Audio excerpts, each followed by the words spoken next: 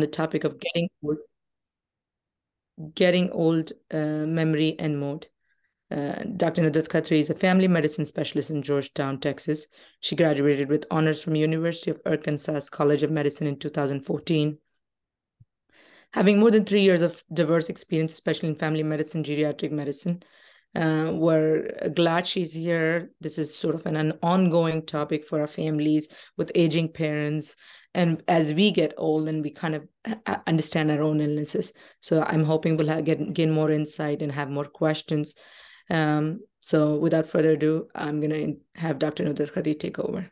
Thank you, Nudrat, for your time. I appreciate this. Oh, you're most welcome. Assalamu alaikum wa rahmatullahi wa barakatuhu. Allahumma salli ala Sayyidina Muhammad wa ala ali Sayyidina Muhammad. Rabbi shrah li sadri wa yassir li amri wa hlul uqdatan min lisani yafqahu qawli.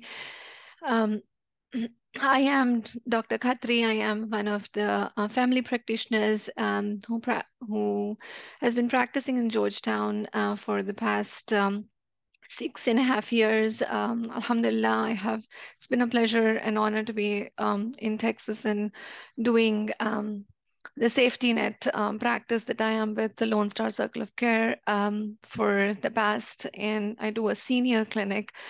I graduated from family medicine in 2014, then moved on to do a geriatrics fellowship, which I had never heard of when I was doing medicine myself, but learned more into during my residency and stay here that there is something called as learning about older people and how aging is different and how care of the aged is different than the routine care for the younger adults. That brought a lot of interest. I had the passion and the compassion for it and the patience, alhamdulillah, for it for a while, and then to learn and serve this population with a lot of pleasure. And I want to talk about certain things that I have seen over my practice and being a part of the community and even just amongst families, and how we can recognize certain things early and help our parents, grandparents, whoever we care for, and for our own selves as we age, and what can we do to help our own selves, and to age healthy, which is a very important thing now that we see the longevity increasing. Like we live more years, the life expectancy is much better compared to what it was many years ago.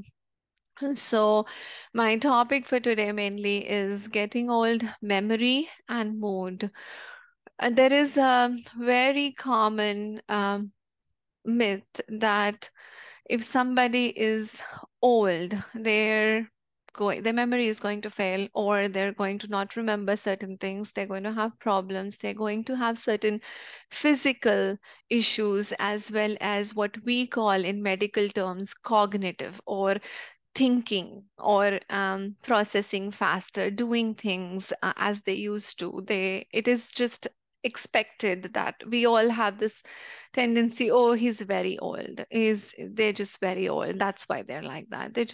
My parents are very old, so they're getting old, and that's why this is happening to them. So I want to discuss a little about how do we age, and what is the normal aspect of aging, how much of it is normal, and where should you start seeing those red flags or certain things that will trigger for you to seek more help, and how as the patients themselves, or somebody who's going through this, or as a family member, you can help with finding this out early, helping them get a proper diagnosis, or see somebody who can help them get a complete evaluation. And what does an evaluation involve? What does that mean? What do doctors do to find this out? Is there a blood test? Is there an imaging test? Is there something that we do to find this out?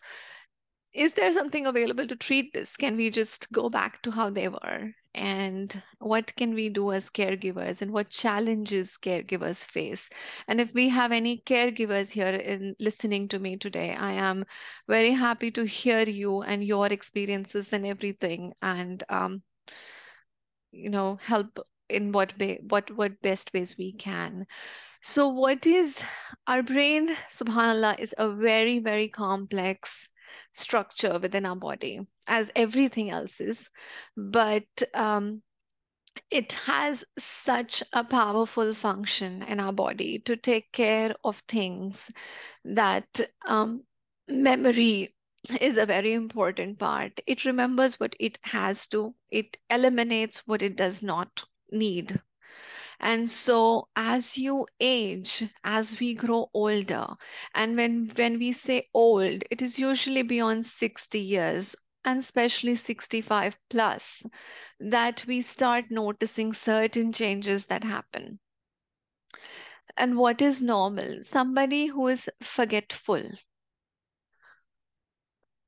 Oh, we have somebody who wants to explain in Urdu. If you have anything specific, I will, inshallah, try to address your questions in that. But for the sake of everybody, we'll keep this topic in English, inshallah. Um, And you're more than welcome to ask the questions in Urdu and we can explain Yes, it further. absolutely. We will, inshallah, give you a chance to ask in Urdu, and I can summarize a bit for you in the end of it, inshallah, and take it from there.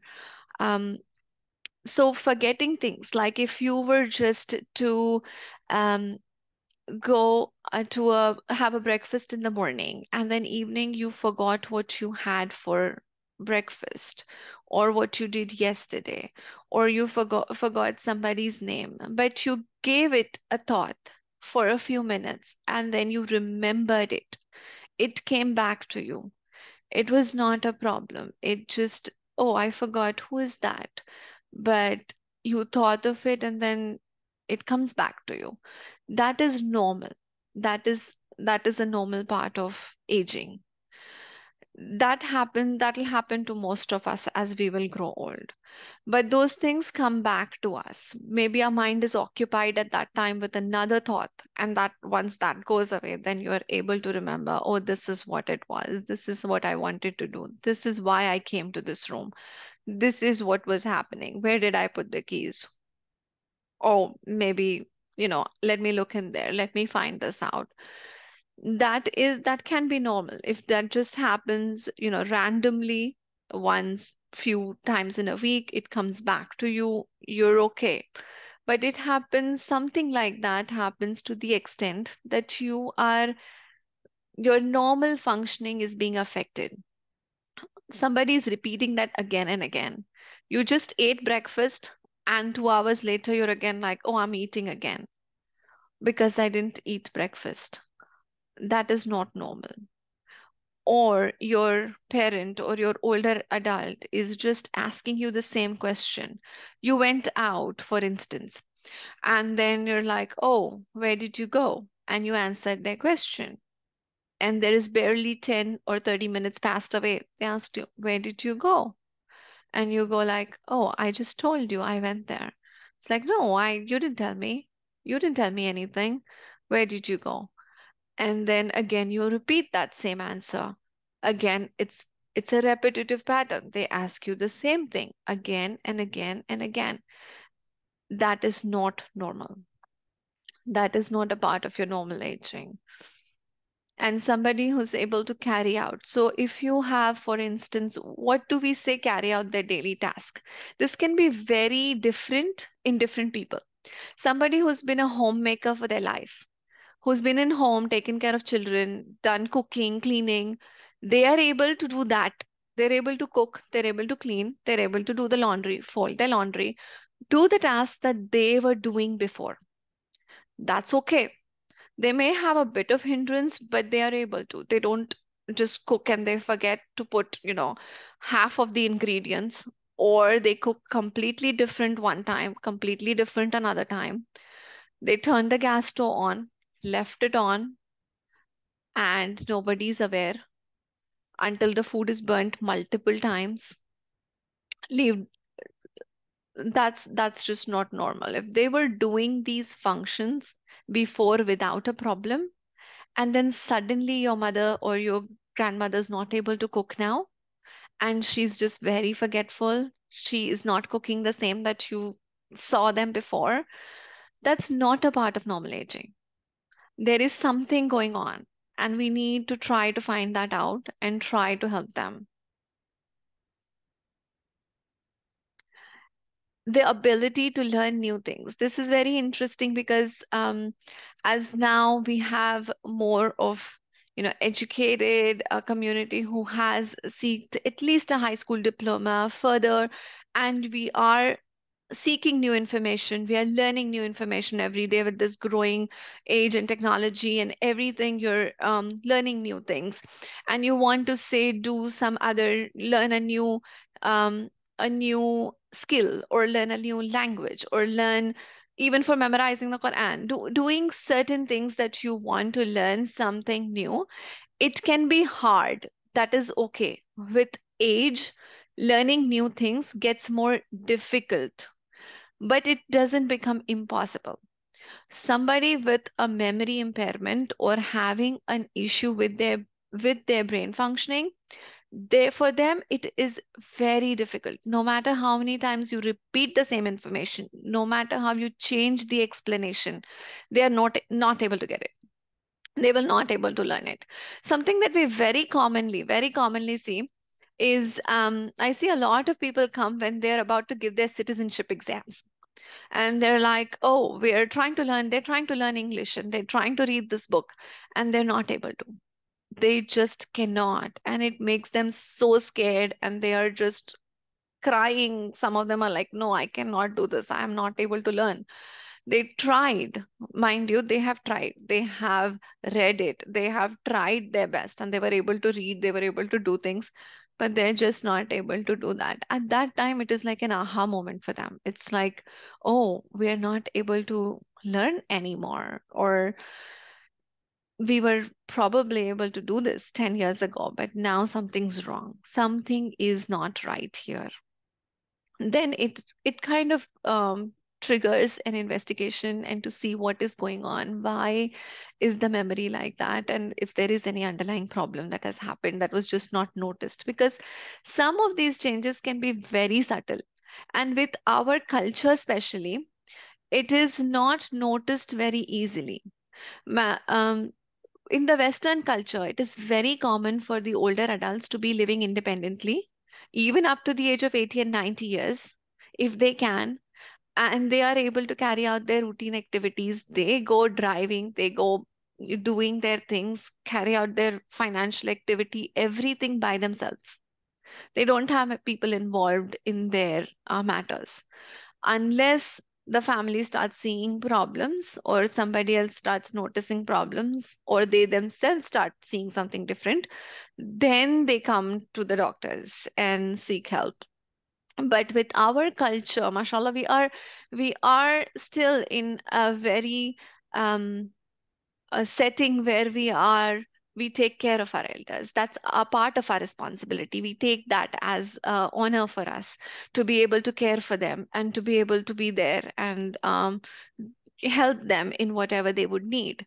So as our elders age, we don't want them to do a lot of things as it is. We don't want them to be cooking around. We don't want them to be, doing the things they were previously doing, which by part can be a bit limiting for them, because one of the things that increases their life itself is their activity, their physical activity, their involvement, their being independent as much as they can. So it is a factor for living longer.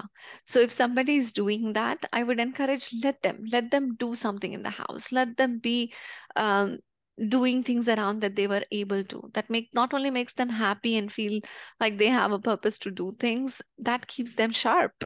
That keeps their memory intact. They are going to feel happy and they're going to live longer with that, inshallah. So with definitely be mindful of these things, but let them do things. When we say there is no yes. Sorry, this may be a little preemptive question before you probably have this slide, but I was just wondering, you mentioned the exam, right? So comes with a lot of anxiety in itself. Oh, I'm yes, curious. absolutely. No, I will explain the exam, and I will also tell why it So doesn't that's what you're work. trying to say, right? The anxieties, you have ruled out anxiety and sort of sadness that might come, which might present with some forgetfulness. Absolutely. I definitely that I will touch base with that. Definitely. I will in the in later I will come with that. Okay, okay, The sounds underlying what I want to say is there are certain underlying medical conditions that when you are thinking that somebody is having this problem of dementia, what we call memory loss, the cognitive dysfunction, or what we the memory is gone. It has certain medical conditions can present like that, which could be a thyroid issue, it could be a vitamin deficiency, the diseases like diabetes, blood pressure, people who've had stroke in the past, those can also present with certain things. And that's very different. That presentation can also occur. So that those things also have to be treated very well. They have to be kept in mind that you have to take the proper treatment for all your underlying medical things. That being said, if they are forgetful, they might not even be taking their medicines. So somebody who's around them needs to be very watchful about what they are doing and how they are taking their medications. Are they filling it on time? Just check with the pharmacy. See, okay, are they just not filling it for a year and they just have all those pill bottles still there? Then something is wrong. They're not taking it the way they're supposed to take it.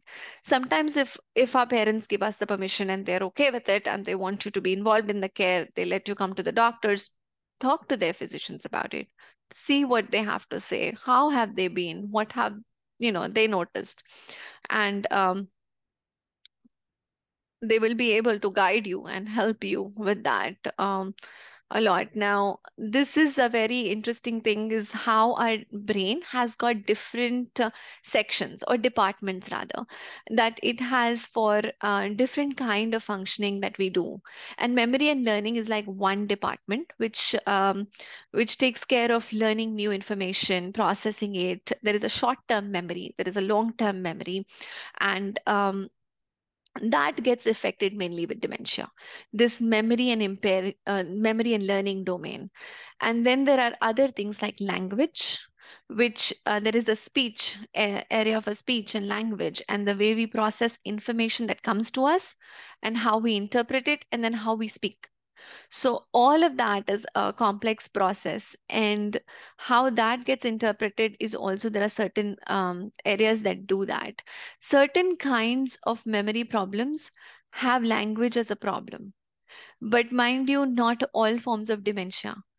That they remember everything, like they remember everything that I did when I was a child, and they did what they were as a child, but they don't remember what they did 5 minutes ago. That is a problem. The long term memory can be intact for a very long time, and the short term memory can be the first thing impacted. If you are seeing that, definitely look into seeking help and seeing, because that's very common. A lot of people will be like, no, no, no, they remember everything. I'm like, what do they remember when I ask them? And they're like, oh, they can tell you what they did in high school and what they did in middle school. They remember their previous years very well, but they have forgotten what what is happening around them. That can be concerning. When stroke happens, it can affect certain areas of the brain, and then the strokes, people with stroke can always present with certain problems with their memory. It all will depend on what area of their brain was affected by their stroke, what kind of stroke it was. So those things can be a challenge. So discuss that. Executive executive function is a very interesting um, section of our memory, and a very interesting role that our brain does is the planning, the execution, the that can be a problem for people due to other reasons also all their life. So you have to be aware of if they had a problem all their life or this is something that's happening right now. The few things you will see is somebody who was very functional, who was having a job even they're 65 and 70, they were still working. Now they cannot um, get to their work on time. They don't remember how to put their checks and their accounts and everything properly, how they used to do that before. They cannot manage their own bank accounts properly. They miss the deadlines. They have bills to pay, and things are just pending and piling, and they're not able to meet those deadlines in time, which they were, mind you, doing a year ago or 2 years ago. They were doing fine with all that. They were never having a problem in their life with meeting deadlines or doing any things or getting places or doing certain, remembering certain things. But now you notice this happening every time, every single time they are having certain things that are triggers. So that really requires certain evaluation, complex attention, like our attention by itself now with this day and age, with technology and everything around, is divided. And furthermore, I don't know how when we become older adults, how things will be with social media and with the technology around us. But when you are having a conversation with somebody, are they able to keep a track of the topic, or do they just wander off? Do they just go out of the topic and go somewhere else, and they're not able to pay attention to what you're telling them? Or if you give them a complex task to perform, they're not able to perform that or repeat that back to you. They don't do that. Social, our ability to meet people and interact with them, go out, do certain things, also is a very important function, and that is very important to us. Certain things, as we know, that it's not okay to behave like this socially. It is not okay to just go ahead and talk to people or use words which are not right, um, a language which is not appropriate in another setting, dress up in a particular way when you go to a certain place. Especially, you won't go to a wedding in a certain attire, you won't go to a masjid in a certain attire. There are certain things which are like that. And when you start seeing these as somebody not doing that, that can be a concern. There is a particular area of our brain which does this. The frontal lobe is very important for this, and when that gets affected in one kind of a dementia, it really shows a great impact. And what we call, they've lost their filters. The filters, as in they're able to filter what to do where. They don't know. There's a time and place for everything. That is gone, and you're like constantly, this is not the time for this is not the place to talk like this is not the thing to do this. That can be a challenge.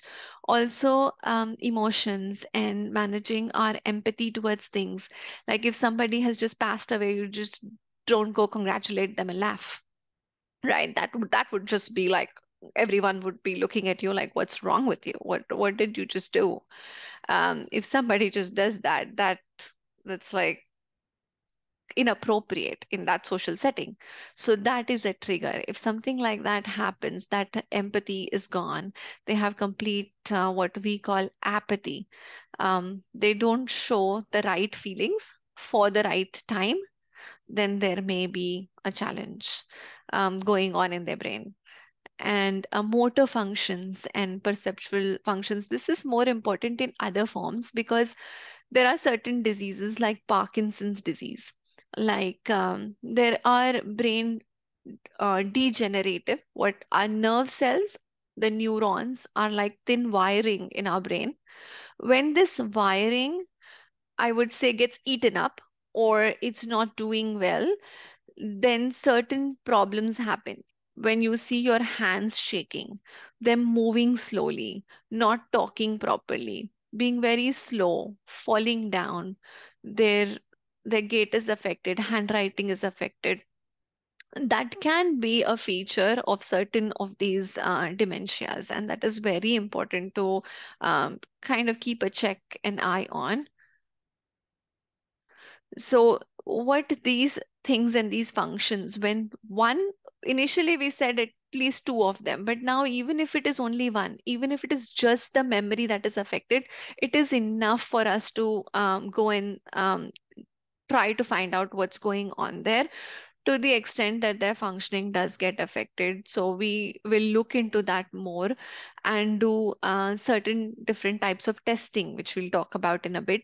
But most common form of dementia is Alzheimer's disease. Like almost 5 million people in the United States at some point in time, they currently have, and these are old statistics. So it has probably increased in its number recently, and especially in the later ages. So 65 and plus, at least 6 to 8% people will have it. And with every 5 years that they're going to live more, their risk for getting the dementia doubles up. So an 80-year-old is, or an 85-year-old is much more, 45% more likely to have dementia.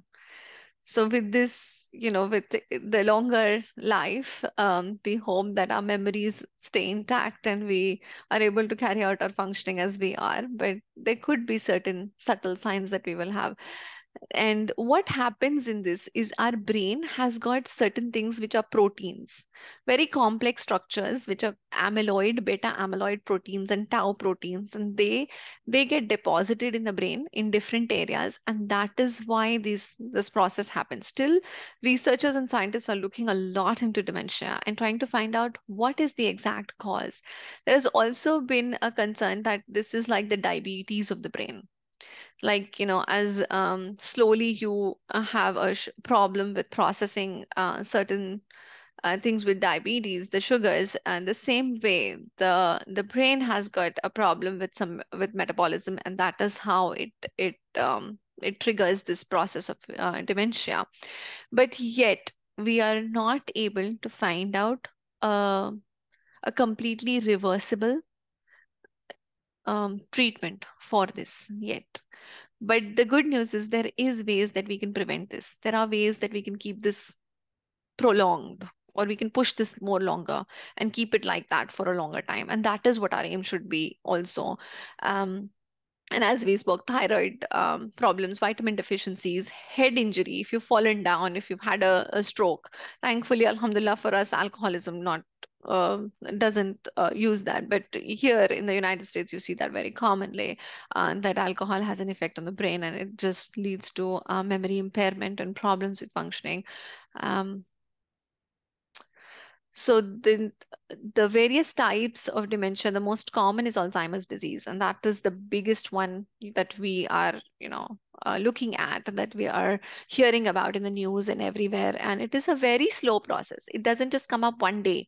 Your mother or father doesn't wake up not remembering you. It is not a movie that happens like, oh, it's just gone. The memory is gone one fine day, and you wake up not remembering your entire family and everybody. It doesn't happen like that. It is a very slow process. You start noticing one thing at a time, more repetition comes, more functioning decline goes. They are slowly not able to do things they were able to do before. And this is the biggest thing I would take, because not everybody is, the education levels are same, their environment is the same.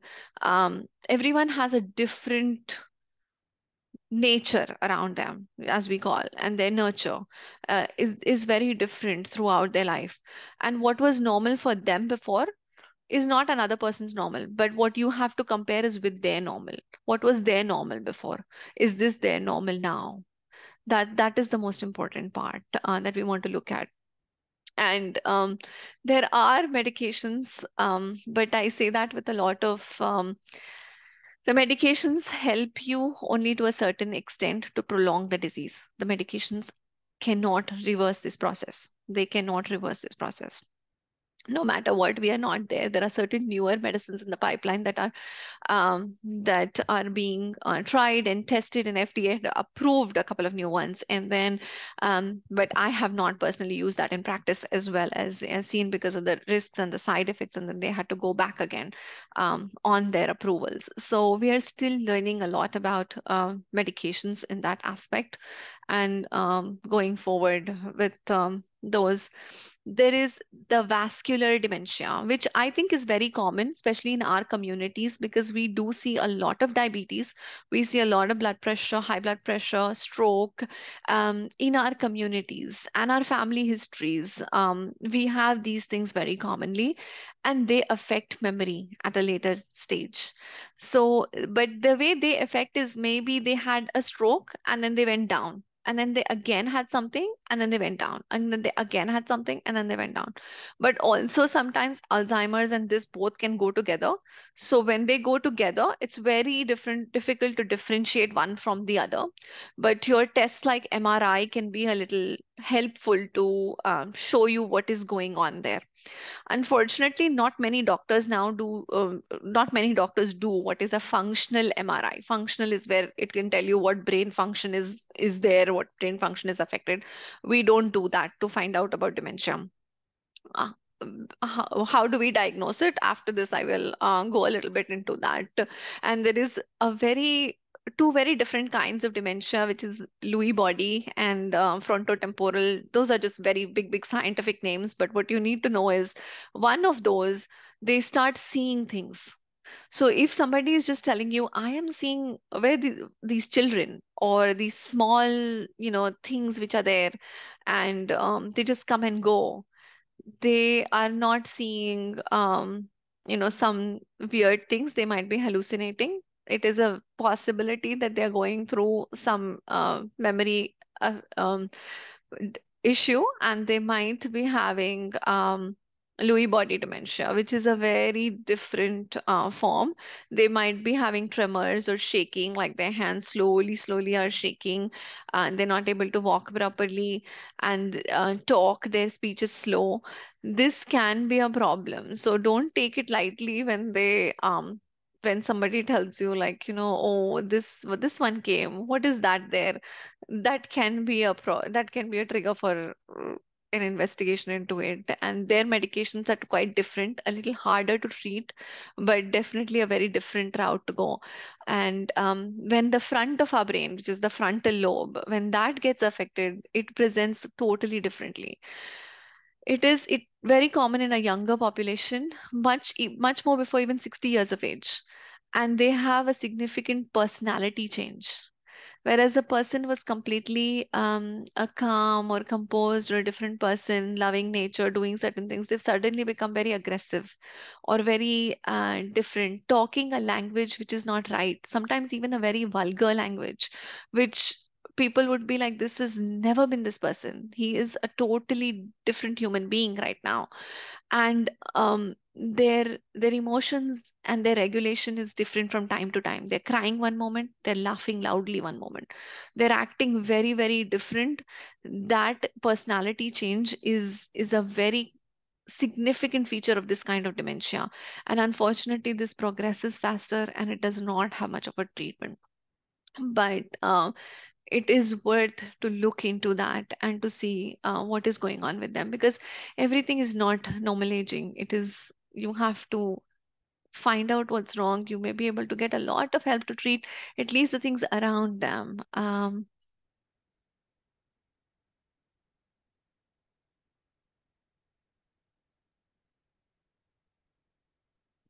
So looking for these signs early is very important, and talk to your primary care doctor, because primary care doctor can do the initial diagnosis. They can go ahead and um, do that Nudrat, initial workup that Nudrat, is needed. there Yes? was a couple of questions Yes. on yes.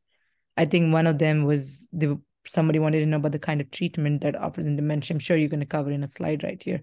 There was another question from a mom which said, memory loss we got post pregnancy. We feel often our memory is no longer what it used to be, and we're loss of words or often forgetting or having a very hard time remembering things. What is the reason? How can we manage it? Did you want to cover a little bit of post pregnancy forgetfulness? Yes, let's just talk about the diagnosis and the treatment right now in a bit, and then we'll cover that in a little bit. Sounds Inshallah. So, the testing is not a blood. there are blood tests. We want to, do a blood test to find out if there is diabetes, if there is other problems. We want to make sure everything else is okay. We want to check the vitamins, especially the B vitamin, B12, and the vitamin D not so much, but B12 definitely, folate and B12 for sure. And then treat those. If you find that, definitely treat that and see how they improve.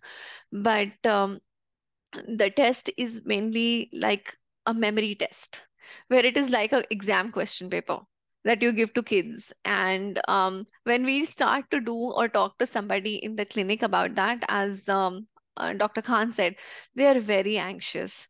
They are like, they are wanting to not do that, or they're nervous about even answering. And then that impacts their performance on that evaluation itself. So as a doctor in my clinic, I do like a 30 question test, most commonly. A 30 question test where we ask you different questions, different things to remember, in repeat them, uh, and then name us different like animals, different words starting with a letter, or drawing a clock is a very interesting test. And that gives us a very important, if people know to draw the clock, that is another important thing. Like if your elder doesn't know how to draw a clock and have never learned that, then that is a problem. um, so we have to find out according to what they know and kind of gear it in their language, try to find out in these different domains whatever best we can to be able to put these things together, give them stories to remember, things to just tell you back, calculations, drawing certain things, and then following your directions, repeating certain sentences. All these things can give you a lot of information about what is going on and what kind of memory is impacted. But the more detailed testing, which is the most specific one, is a neuropsychological testing, and that is hard to get into, expensive. Not many people do that in here in Austin. And it is a 3 to 4 hour long test. It's like a booklet, like you're going for an exam. They're going to ask you multiple things, and then at the end of it, come up with what is going on. And then certain questions, when we are asking them, they are very directed towards asking you certain things which can be impacted by things like your mood. If you're not in a good mood that day, if you didn't sleep well, if you didn't do well, it impacts your performance on an exam the same way it will impact on that. So just taking that one test and giving somebody a diagnosis of dementia, I don't think is appropriate. You need to be putting two and two together with the whole family history, with everything going on around them, and then do one test, repeat something after a month or 3 months, and then see how the progression is. Take it from there. That is the best way to go about it, instead of just going ahead and jumping onto a diagnosis and starting multiple things. Ruling out depression, anxiety is very, very, very important, because depression can present with something what we call as false dementia or pseudo dementia. In older adults, they don't come out with the symptoms of depression like the younger people do. They are not interested in their own thing. Most common things are, oh, life is not worth living anymore. I'm just too old. All my friends are gone. I can't do anything. I don't like doing anything anymore. They're in their room, they're closed, they're not interacting with their peers, not wanting to go out and doing certain things. That can impact their memory by itself. So, treating that can sometimes reverse the entire process. And you will see that the memory improves significantly. Having a lot of anxiety and somebody who has that personality as from the beginning can present with these attention problems later on also. So that can be very common. That's why look at what was their normal. How is their normal affected? That is very, very important. If they were anxious throughout their life, treat the anxiety first. The memory will already take care of itself. you will see the improvement. You don't need to treat any medications for the memory at that time. But definitely, the doctors can do rule out and do certain things with that. So, and to answer the question about post pregnancy, um, I would think that post pregnancy with memory, there is a lot more complex than anything like this process that happens in dementia happening. That is more of lack of sleep, the mood changes, the it could be postpartum blues, postpartum depression, those things that can be, the diet, the care for your own self, and those things can be a part of that memory loss compared to dementia. That is not how you could explain that, because this process is like something is building up, like a pipeline, like your arteries get the plaques, and over the time, the same way the brain gets something, in it for a very long time, and that's why this kind of a problem with memory happens. Whereas post pregnancy, I think it is completely different, and you can fill in more, Dr. Khan. What do you think? So definitely anxiety and depression, right? There's a lot of overlap with dementia. But again, like post pregnancy, it gets better within 6 months. There's a lot of nutrition deficiencies that might lead to some of it. And as you sort of feed yourself well, you're not sharing your nutrients with your baby, things start getting better. So that's one sign that it usually comes back to normal within 6 months. Anxiety and depression, it comes with other symptoms, right? Like if you have forgetfulness, this is the other part I was going to talk about, the neuropsych testing. About $3,000 out of pocket. A lot of people do it. With insurances, should be zero. Quite a few places there. You should go through your insurance list and look for psychological testing, and they should be able to do it. It's about 400 questions. They ask you, they bring you in, make you do a couple of tests. It takes about 3 to 4 weeks to get an appointment, 4 to 5 weeks to get that testing done and results out. So it helps to differentiate between if the forgetfulness, anxiety, depression is kind of part of it, or dementia. It doesn't not differentiate which kind of dementia you have, although history should tell you if it's vascular dementia, it's Alzheimer's and all of those things. But if you have depression and anxiety, you see those symptoms along with it. So with anxiety, you have the other symptoms of feeling restless, agitated, not able to sit in one place, panic attacks, worrying, rumination. Rumination, again, is such a common thing in dementia. They ask the questions again and again. That's often I get people saying, my mom and dad have been asking these questions again and again. Where are we going? You've said it, but you've been saying that. But to differentiate it, that's how they present to me, right? Because they see that as anxiety and they're anxious and they're presenting. And then I have to kind of say, hey, maybe have you all looked into dementia? And then depression comes with other lack of sleep, poor sleep, not lack of interest, no motivation to do fun things, negative thoughts, negative talk. That's how you can differentiate some of the depression versus dementia kind of things. So, and then the other part is the timing of the symptoms, right? Sundowning symptoms of dementia. I'm sure you see that a lot, right? Yeah, that is sundowning, or there is something called as delirium. If you have somebody who has a memory problem, you will sometimes be able to note it more when there is a sudden change happening. Like during the evenings, they're different. They're more confused. They're forgetting, things more towards that time. Or when a completely new situation happens, like they've been living with you for 7 8 years, for a very long time, and then suddenly go live with another child, and then they're like, oh, what is wrong with my parent? They're totally different. They're not able to adjust. They're not able to function in that environment. Their routines change, things go very differently, and that time they're not able to cope up. That can be a problem with they could be having dementia. You just haven't noticed it when they were in a proper routine. And that brings us to the point to talk that, how do you care for these people who have dementia? Having a proper routine, having like you have for children, that helps them. That keeps them also in a very stable setting. Their mood is fine. They're not having a lot of anger or irritability or any problems, and they're calmer, they're able to, they eat, they do their, they take their things, they follow a pattern, and that's it. But when their routine changes, when you break that, that brings them a lot of anxiety. And anxiety and depression, like depression by itself is associated with dementia, like it can be a part of it. In the later stages of dementia, you can see people getting depressed. They get more anxious also because they're not able to remember and do things. That brings the anxiety by itself.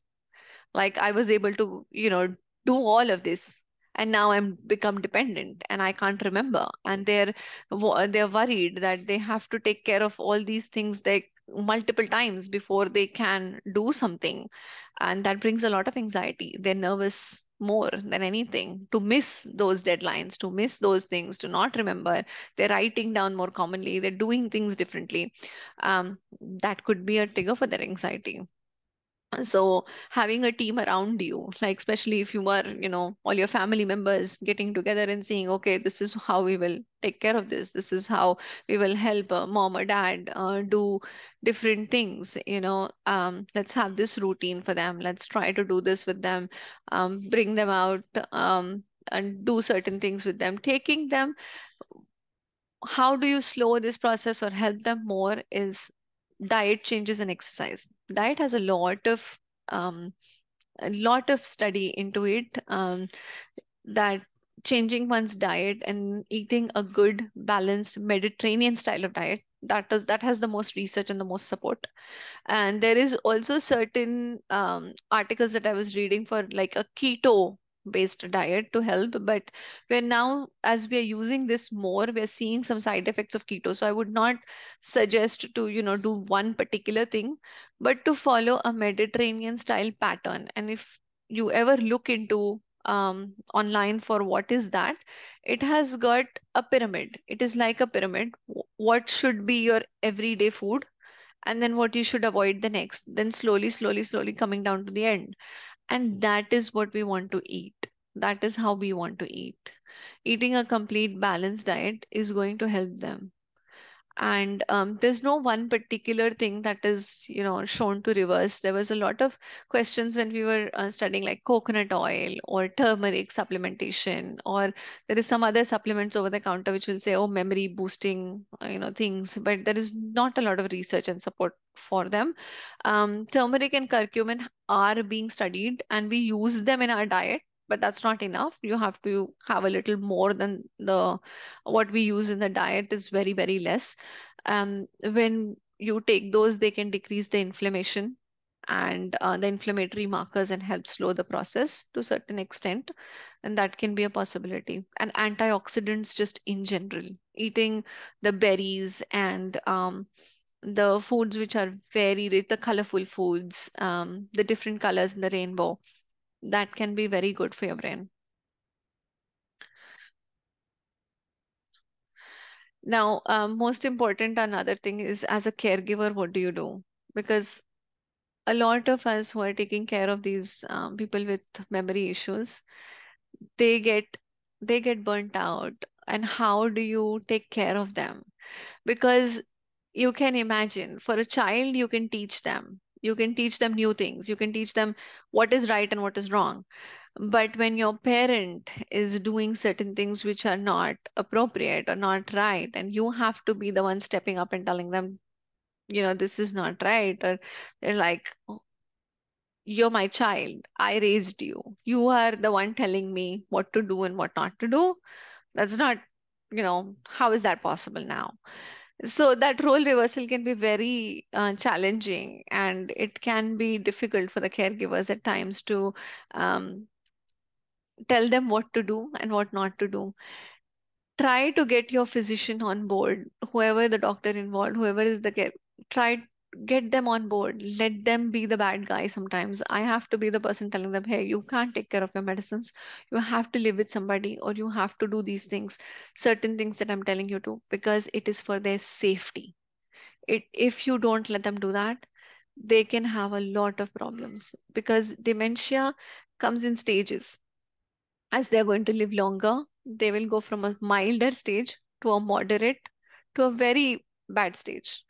And in the severe stage, how this progresses is from mild, we just see, okay, they're having a little impact, and then slowly, suddenly the impact is much more, where you cannot see them, do any activities that they were doing, cooking, cleaning, whatever they were doing.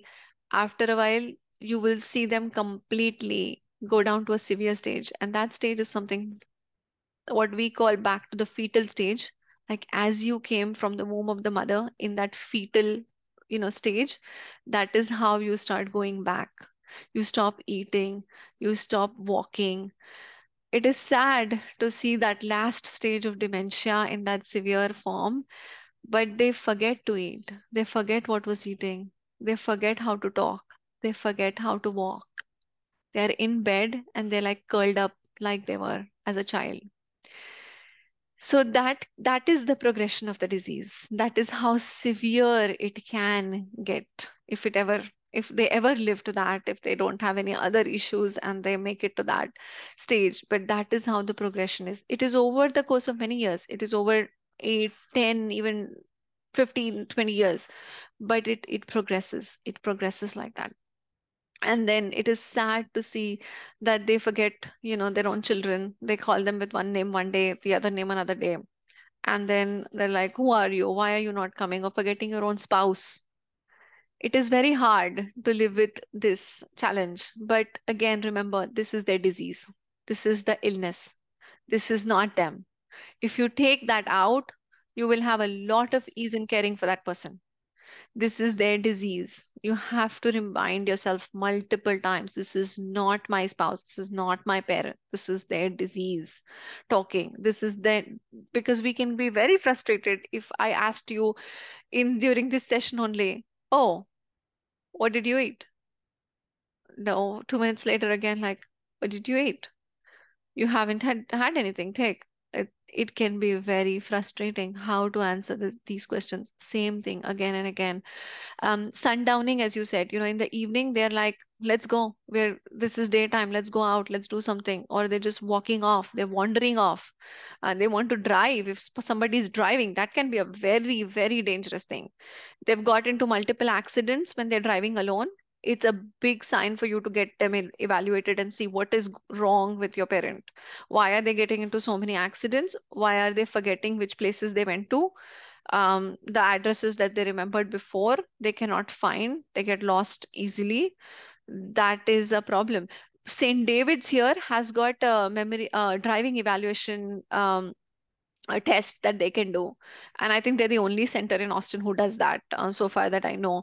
But doctor can refer there, and if you're very concerned, and if you have somebody who is very stubborn and says, no, I'm going to drive, I need to do all these things, then you need to have them have a driving evaluation sometimes, and then say, no, you're not able to, you're not fit to. The hardest part on that is with family members are really high functional, intelligent, strong-minded parents Yes. who are in denial themselves. Accident doesn't have to be a car accident, right? Sort of Yeah. forgetting things and doings. And so often I see people who have kind of gone to a very severe stage of forgetfulness and dementia and haven't been picked up because they are very good at kind of Yeah, keeping fabulation is one them, word, yeah, but sort verbal of just, intact, because they're, yeah, as we call them, especially education and yes. intelligence plays a big part of pushing the memory issues, beyond also. And somebody who is intelligent, like, somebody who has a PhD, who has been functioning and working for 70 years of their life, they can present very differently, and they will keep this dementia hidden for many, many years before you can even diagnose them, many, many years before we can diagnose. And the test that they would require is not just a test with a physician. They might be one who requires that 3 to 4 hours of complete neuropsych evaluation. It is very hard to diagnose these people. But when you see somebody like that, sometimes the doctors being the bad guy helps. And I have done that. I have learned that from my training, that you have to be very persistent of saying, no, you need to give your keys. You really need to. The other thing, that if they're very severe, what can happen and what can benefit sometimes is just telling them the car is not there anymore. The car is gone. It's in the garage. Because if they're, doing something that is very, very dangerous to themselves, the chances are they will forget. and they will ask you again next day. They'll ask you 100 times in a day, but it's like, oh, you remember? It's not there. Don't say you remember, but it's not there. It's not there. Right. It's gonna come. It's gonna come. Chances are they're gonna forget again. Again, they're going to ask you. So arguing or trying to tell them that this is something that is going to happen. We are going to know this is not right. You're not correct. I'm the one who's correct here. Will not help a person who has dementia. You just have to just tell them that yes, this is okay. We'll do this later. Or if they want to leave in the middle of the night and wander off, calm them, sit with them. If they're just having a sudden attack of something and they want to just leave the home, you can say, just calm them. And sometimes you might be able to talk to them and say, like, it's night, we'll leave in the morning. Why don't you Right. just go And to I sleep? mean, even as things we age, we lose some of our functionality. It kind of is very personality changing and it is hurtful. So having to accept something this big is so much harder for them. And Yasmin has a good question. She says, as our elders progress into dementia, and they do not acknowledge their dementia, how do we keep them at ease? Is there any recommended medication to keep them at ease? I think the best thing we can do is probably sometimes is, as there is a stigma with everything else, there is a big stigma with the word dementia and Alzheimer's. Trust me, if I have to tell somebody that you have Alzheimer's disease, they sometimes it's a big problem. They're like, oh my God, how did I get that? But you could tell them they have diabetes, they'll be like, that's fine, but I don't have this problem. I don't have Alzheimer's. That's good news. But as they age, the best thing is to make them that they are safe. They are not doing things which are dangerous to them. If they are, getting their care team involved to do something different would help. Giving them the nutrients, making sure they have enough vitamin B12, folate, vitamin D, even omega fatty acids, and some melatonin. Again, melatonin has a lot of good and bad things with it. It is not something that we want to recommend all the time because we don't see a lot of benefits of it with the sleep and circuit, as we call the day and night pattern.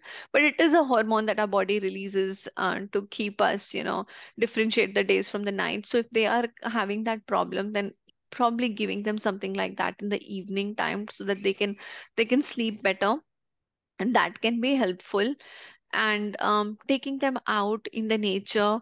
We have something called as sensory areas now when we were doing the memory unit. And it is very interesting how the elders who have dementia, they respond and they're much calmer in calmer environments where there is like this nice birds in the background, or like they see bright fishes, something like that. They are much more calmer, and they are able to just Quran, for instance, if you slowly are playing the Quran, and they might be very calm with it. They take what is in their surroundings. So keeping your surroundings calm and you being calm yourself might have a big impact on them if they're not able to accept their diagnoses, because that can be very challenging, especially when as a child you want to help them and let them acknowledge it and do something about it, but they're not ready to yet until Yeah. they. Benzos are definitely not a choice, benzodiazepines, because there's No, such a fall risk with that. no. So things like Xanax, clonazepams, wouldn't recommend Even any of that. Benadryl, I would not recommend to give them. So don't give them a Yeah. Tylenol PM. They're going to wake up groggy. They're going to wake up more confused in the morning. So Tylenol PM, Advil PM, and so many people take that commonly. Like Benadryl is taken very Magnesium commonly. definitely is a great choice, right? Magnesium, I kind of feel like has a lot of sleeping, calming I properties. don't I don't know. The magnesium does have a lot of talk now that we know. But again, I would be careful of Shan using magnesium in older adults who have renal Because of dysfunction. Yeah. Because you have to be very careful giving this, especially somebody who has kidney problems, because we see a lot of our patients have diabetes and they have all these things and their kidney function is already affected. So you have to be a little bit careful there when you're giving magnesium. But again, doing calmer things, like, if they take a bath or something, like a calm warm bath in the evening, just relaxing, and then putting dim lights, not having bright lights, making sure the days and the nights are very well differentiated for them, like having That a helps. brighter day in the home, bright lights in the home, and then at night making it quite dark. And keeping that really helps people with dementia to keep them, What very about calm. L-theanine? I use a lot of L-theanine over-the-counter supplement for anxiety, um, for kids and adults. I know there is a lot of research with that, with the adults and the kids, but not especially in dementia. We don't. And somebody had a question with donepezil and memantine. So donepezil, these are the medicines that we have approved right now. Both these medications and a couple of other things also, like rivastigmine and some others which are available. But donepezil and memantine are the most common prescribed medications for dementia. They are, what they do is they work on the acetylcholine receptors, and they increase the cholinesterase inhibitors, and they will increase those chemicals in our brain to be able to help. But these will not reverse the process. These will slow. In a lot of cases, you might see a decrease in their anxiety, behavior, their anger, their irritation when you start these medications, but some they have side effects. And donepezil is something that is given in the earlier stages, and combining memantine in the later times of dementia is what is recommended so far. And these are the most common ones in practice that I have used over the years in, but they do have their side effects of stomach issues, diarrhea, dizziness. So they can be very challenging to use, but they don't reverse the process. They will slow the progression of the disease for many many years, which is an advantage. So there is a reason to start them, because they do slow the process for a very long time, and you could keep that memory like this and for a while. And I think like, I mean, I know you're talking about identifying caregiver stress. Caregiver support is a big thing. If we are calmer, anxiety is transferable, so transferable. I feel it's as contagious as cough. You are anxious, you get overwhelmed, and then they pick on those vibes. Kids, adults, older people. Everyone. I mean, So anybody in general. But yeah, as we know, with kids, they do that very commonly. They sense it. The same thing happens with adults, and especially people with dementia. They sense it. They can see right. that. So if you are cheerful and you're happy, for instance, I had somebody I was taking care of, and they were in a home, in a foster home, and very advanced, but where you would go with a smile and a cheer and a happy jolly mood, and you'd just be there, that person would be very different. But otherwise, the caregivers would be like, they're grumpy, throwing objects, doing certain things, and it's very common. They take it UT wrong. Health Sciences has a UT Austin Health Sciences has a great dementia caregiver support program. They, so I think they actually see just caregivers. And Um, that is very important for caregivers to be able to have help, to have support, talk to other caregivers. There can be, if you have insurance, there can be home health people, like somebody who can offer a few hours every day to come in your home and take care of the adult, and you can go out, you can step out to take care of yourself.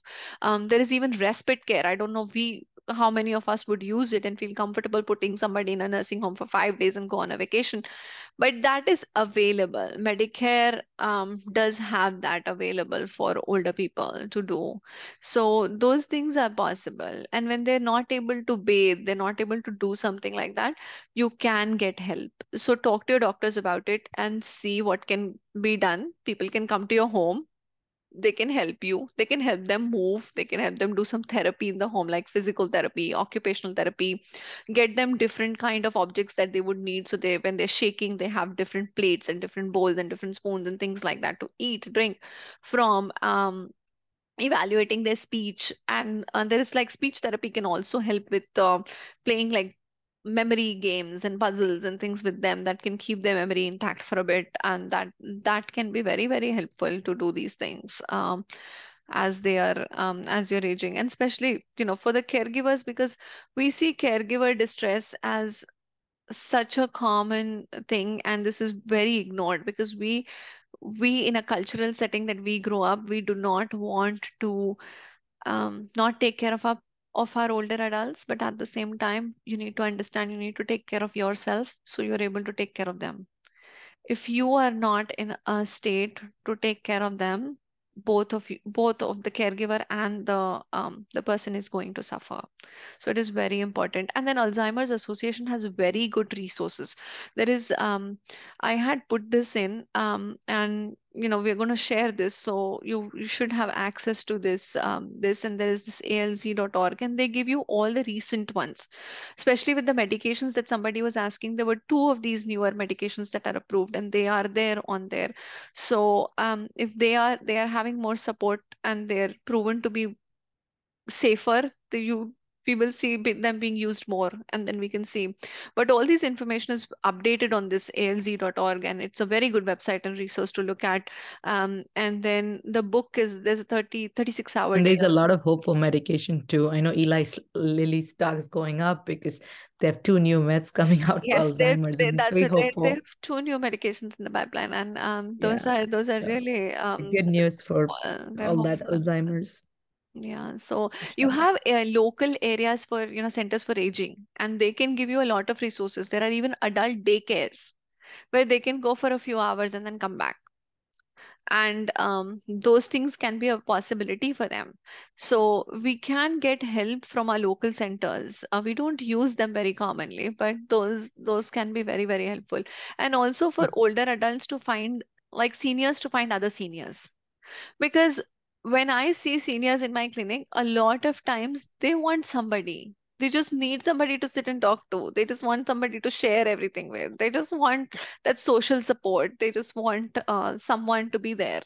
And with our busy lives and things being very different, they can feel neglected sometimes. So that can happen. So we should just go ahead and see how we can have more seniors to support each other, or have a gathering for them at some point in time. You And know, at some point, Seva is a non-Muslim, Indian, Asian, I think ish, yes, um, a South Asian South Asian organization. Yeah. program that does a great job of a lot of volunteers.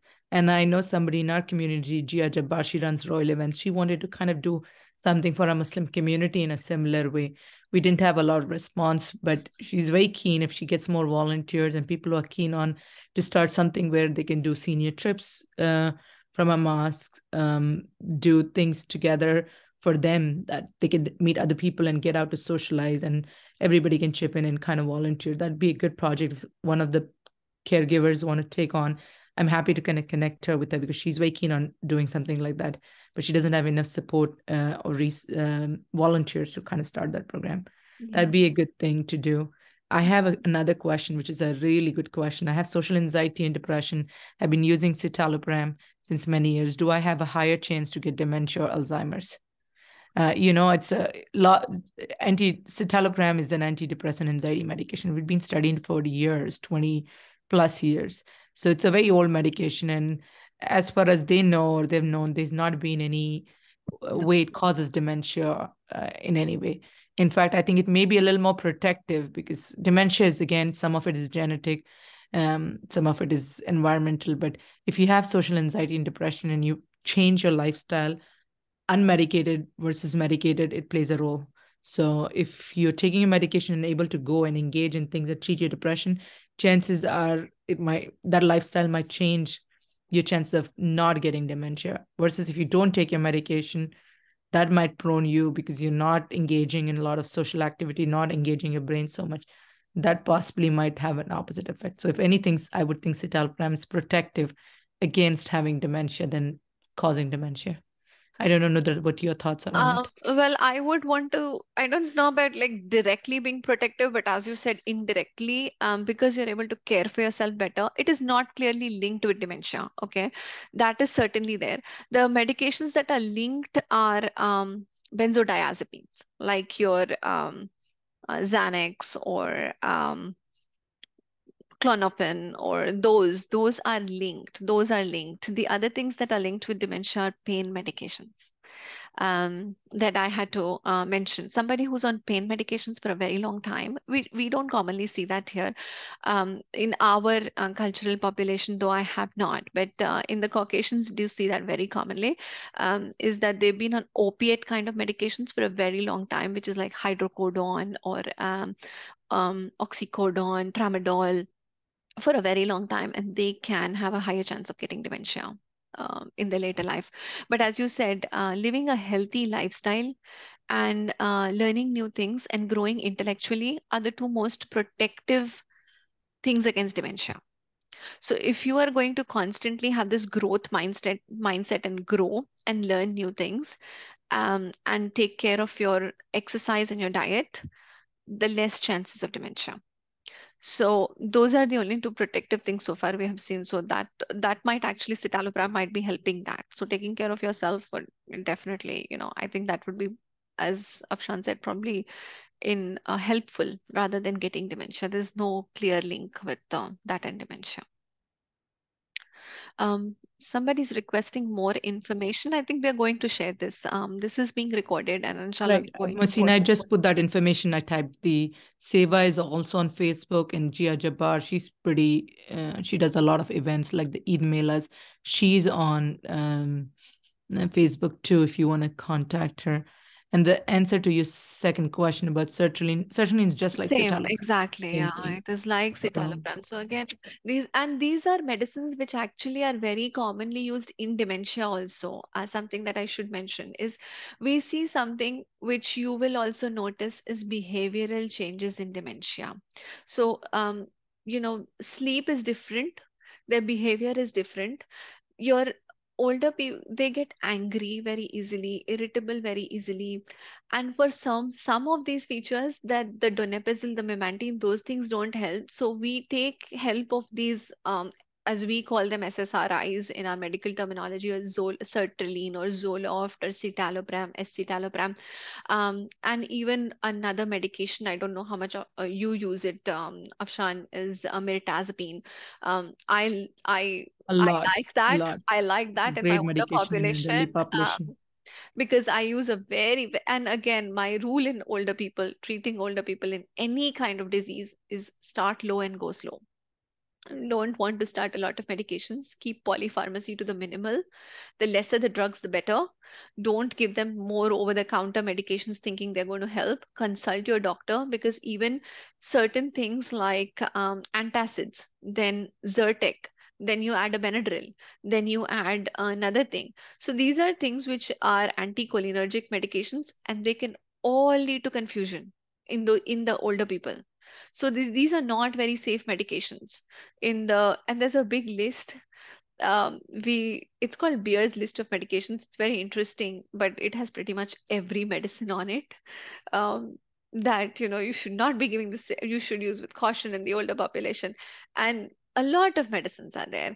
So we have to be cautious on our medication use. At the same time, where it is needed, we should use it, but keep them low as much whatever we can, and to keep them stable. Again, sleep is a problem, and mirtazapine helps very well. The other thing I do want to mention and educate, if you can take this from here, is sleep apnea. If you have an adult who snores at night, who wakes up in the middle of the night feeling out of air, who is tired through the day, who is sleeping excessively during conversations, dozing off, snoring a lot loudly, please talk to your doctor about a sleep study. It can be done in the home now. So it's a very easy test to do. Overnight sleep study. It can be, you can bring it home. There's a very simple test. You submit it back, they look at it, and then you can get further evaluation. Because if you treat sleep apnea, sleep apnea is associated with dementia. It can lead to cognitive impairment, and that can be reversible. So we want to look at these reversible causes as much as we can before we can, we can't change the genes. We cannot change what is there. We can't change what happened in the past, but definitely we can look for these things and treat them as much as we can. So sleep apnea, please, if somebody's suspecting, get that treated. It is a life changer. It can help you be more energetic, more focused, um, more sharp in the day if you are having sleep apnea, because sleep is a very, very important part of our um, lifestyle, and we ignore it with our lifestyle and our social way of living. Weekends we sleep long, we stay up late. Weekdays we work differently. We are more awake to meet deadlines. It doesn't help our body. It doesn't help our productivity, our mind. It's you have to take care of your sleep, and that is a very important part of it. And I also wanted to mention that medications like the sertraline, the citalopram, the sertraline especially, much more safer to be used in the older population. What do you think? Definitely. Mirtazapine is my choice of in elderly population compared to Zoloft or citalopram because it has a side effect of increased appetite and good sleep. Yeah, So it targets a lot of things. But Zoloft, citalopram, certainly all these medications have well studied over years. And yes. like Mohsina said, yes, less medicine, lower dose, always starting that way, working through environmental changes, treatments are pie. 30% meds, 30% therapy, 30% kind of changing your environment, 10% doing the work. Got to put all of those together. You can't rely just on medication. No, and medication, if you're going to think that this is like your other blood pressure, that you're going to treat one and with a medicine and see the number go down, you're going to be disappointed. Have a very realistic approach towards this problem. It is not one factor. There are many things, and when you change the entire thing, as you said, all those different things, then you do see the big change. Awesome. The Thank you, Nudrat. the This is only a other lot one of thing information. is, one information I do want people to know is, if you are having a lot of concerns about their functioning, and to the extent of their functional decline, and you need somebody to, they don't have what we call decision making capacity. They cannot understand the cause and effect. What is the consequence of not taking a medicine? What is the consequence of driving like that? What is the consequence of doing certain things in certain ways? If the older adult is elder is not able to understand this, consult an attorney. They are specialized in, there are elder lawyers who are specialized in this field, who can help you, who can direct you in a direction where you need to go with taking some control over them.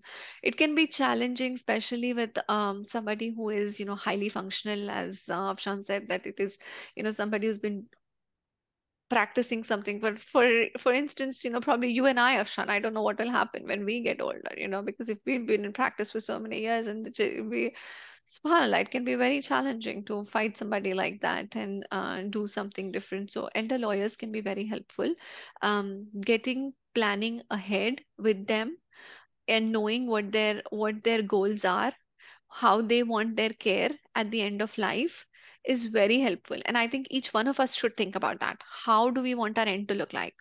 Do we want, the talk to them about whether they want to be resuscitated, do something. Those are topics which are very important. I talk to my patients very early. As soon as I see when I have a relationship with them, I bring this topic on very early, not because I am expecting something wrong to happen sometimes, but because I want to know their wishes. I want to honor their wishes, want to know what they would want themselves to be looking like. Do they want to be in a hospital on a ventilator, do something when they are in this state? Absolutely not. Do they want to have feeding tubes if they're not eating or doing something? They probably don't. Whereas family members can be in a conflict where you want everything to be done. How can you let a father die like this, or a mother do like this? That it's not possible. We got to do everything. But sometimes doing less in dementia is very helpful. So I do want that to be something that everyone should take away, that think about these things. It's not wrong. It is good. It's part of our deen also. Why we have to plan well, and then then it's Allah's plans, definitely, but we have to do our part. So think about these things early on. That's right. The two other quick questions before we end. Masina had a difference between dementia and amnesia. And then diagnosed with PTSD, CPTSD has a higher chance to get dementia in future. Any connection? I can say about the PTSD, CP, they haven't found anything with dementia or any connection of higher chances of dementia at all with PTSD or chronic PTSD. So, but do you want to tell a little more about dementia and amnesia and how they're neurologically different? Amnesia is mainly just like a short term forgetfulness, which could be due to any kind of a very acute process, which could be medication. It could be a sudden like a stroke, or sudden what we call transient ischemia or something like that, and then it comes back, is what I would think. Whereas dementia is a very slow process. It goes over the period of years, where you are slowly having amnesia, but forgetting, but things, they're not going to come back to you. It's not reversible. It is not going to come back to you. It is slowly going to decline. Whereas an amnesia is just a shorter episode. And I'm not very 100%, on that, but amnestics are just for you to not remember that for a short term, and then it's gone. It's just like when you're in a surgery, you're given a medicine to have amnesia of that surgery. So you do not remember what the surgeon did to you. That's not going to come back. Your brain was made to not remember that particular thing. It is not going to come back to you, and then after that you're going to be fine. You're going to be that individual that you were before. Whereas dementia, it's a process that is slowly going to make you forget certain things, and sometimes you will come in and out of it. This is the most interesting part about dementia, is people get confused because it's like they're fine one day and they're not fine the other day. How does that happen? That can happen. That can be very normal. They come in and out of these, what we call a waxing and waning stage, and that can be very common.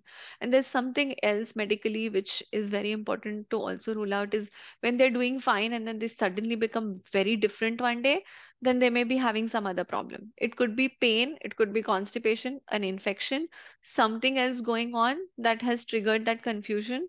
Once you treat that thing, it goes away. Or if they're in the hospital, it's called delirium, and it is very common. It's very easy, simple, reversible process. They come in and out of their confusion, but once they're treated with the underlying problem, it completely goes away. I hope that answers some of that question. There And will be a recording of this coming out. I don't know if the person who wanted it in Urdu is still available, but I'm happy to just give them a gist if they still wanted it. No, let me see. Let's see. And then can we opt to put sleep mercy cleaning allowed to be added in the will? Is this medical, legal, legally? That's probably not a question for us, but I don't know. Nudrat, do you want to answer that? No, no. I don't see the To Urdu speaking. sleep, but definitely, as I said, they do not resuscitate, the do not intubate. You can have, do not, do not do feeding tubes, do not do certain kind of procedures, certain kind of things. Those are definitely there. Let nature take its course. Mm-hmm. That is something. And then I don't know if anybody has ever heard of hospice, but hospice in severe dementia is a qualifying diagnosis. Like hospice is something um, that is there. We usually very commonly hear it in cancer and other terminally ill people, but even in severe dementia, when we see them declining and when they're losing weight very rapidly and they're not moving and they're in bed, the elderly can qualify for hospice. So if you're at that stage, that can be something to look at. And that is just a very good way of being very completely non-aggressive, and doing palliation at that time. And you don't poke and prick into anything. Awesome. Thank you very much, Nudrat. This was a very important topic. Really appreciate Oh no, all this I'm glad information. this is my one of the I love doing this practice in my clinic and diagnosing, and as much as I would love more primary care physicians and everybody else to also feel more comfortable, I think it's the comfort also of the physicians to be able to diagnose this early and start treatment and then get you the right kind of help, because otherwise the neurologist takes a lot of burden of it, the psychiatrists see a lot of it, and we're all mixed into this, and there are other underlying things which need to be ruled out. So those are very, very important. Um, all right. It's my honor and pleasure, Alhamdulillah. So I have put my email address in case anybody has any other questions. I'm happy to help the community as best as I can, inshallah. Awesome. Jazakallah. Yeah. So with that, we conclude today's session, inshallah. Thank you. Assalamu alaikum wa rahmatullahi wa barakatuh.